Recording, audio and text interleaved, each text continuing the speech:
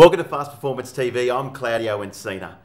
I want to share this little video today about how to minimize resistance with your prospects.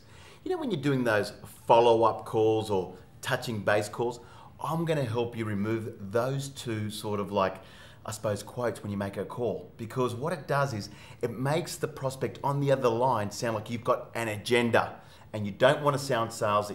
Think about it. When you're ringing up and just go, hi Mike, it's Claudio here calling from ABC Real Estate.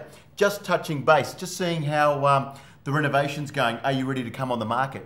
Immediately, it feels like there's an agenda behind the phone call. That's what it sounds like to the prospect.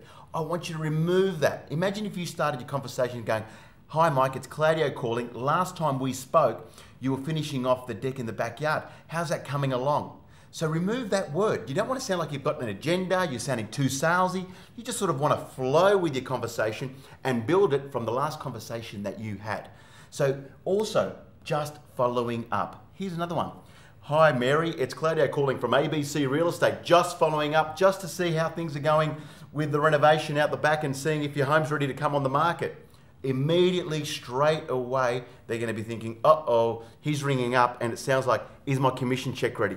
So let's start this year moving the words just touching base and also just following up.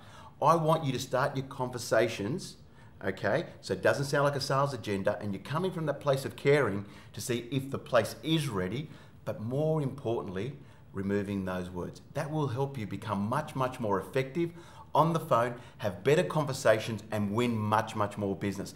I hope this little video has helped you get some insight of what you can do in 2014 to win a lot more business. Remember, stay focused, stay in action, and always stay in control.